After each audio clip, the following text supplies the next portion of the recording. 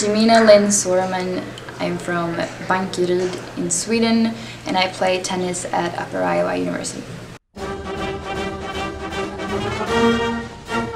I found Upper Iowa through my friend.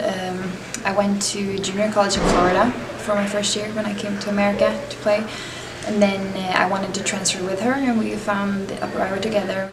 I guess it was because my brothers play tennis. I have two brothers, one older, one younger, and my dad has always played, so I just wanted to be part of the gang, I guess. So I think I started when I was about 9 years old. The person who motivated me to play tennis was, as I said before, my brothers and my dad. They always helped me out. They always went to practice with me when I needed it. They always drove me to practice, and they always were there for me when I played matches. I think if I would play any other sport, I would play beach volleyball just because it's on the beach and I love the sun. Not that we have that much of the sun in Iowa, but I think I'd be good at it.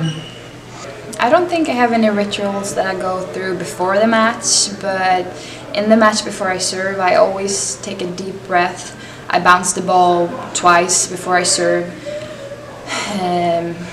And I have a serving ritual where I look at the opposite corner where I'm gonna serve, just of superstition. Like if I'm aiming for the middle, I'm gonna be looking at the corner, basically. I have a lot of good memories from my athletic career. One of them was last year going to the finals, ending up number 2 in a conference. That's not just my performance though, that was the team's performance, so that felt really good. I think that was probably the best.